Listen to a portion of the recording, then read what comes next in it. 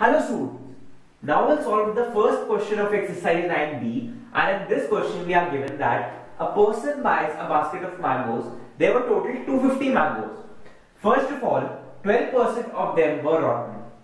Then the remaining 10% got crushed. So we have to find the mangoes that are in good condition. So what we'll do is, the total number of mangoes are 250. First of all, we'll find the number of mangoes that got rotten. So that will be 12% of 250, we'll find them. After that, the question says of the remaining, means total were 250, we'll subtract the mangoes that got rotten. That will give us the remaining mangoes. And then we'll find the 10% of them. They got crushed. So after that, we'll find them and now we'll subtract that from the remaining. So let us start. First of all, total mangoes equals to 250. Percent rotten equals to 12%. Number of rotten mangoes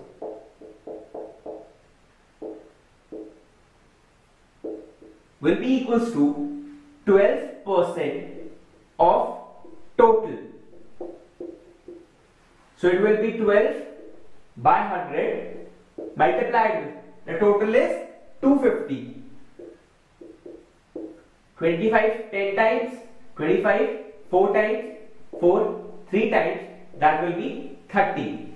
So 30 mangoes got rotten. Now we'll find the remaining mangoes. Remaining mangoes will be equals to 250 minus number of mangoes got rotten. That will be 30. So 250 minus 30, that will be equals to 220. So 220 mangoes are remaining. Now out of these 220, 10% got crushed. So I am writing here, percent crushed will be equals to 10%. Number of mangoes crushed will be equals to 10 divided by 100 multiplied with the remaining, that will be equals to 220.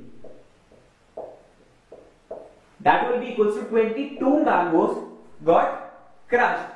So the best way to find the good mangoes will be equals to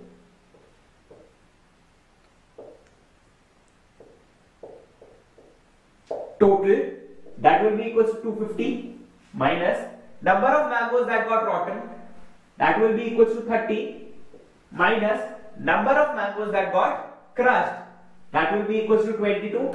So it will be 250 minus 52 and that will be 198. So 198 mangoes are in good condition. This is how you can solve this question.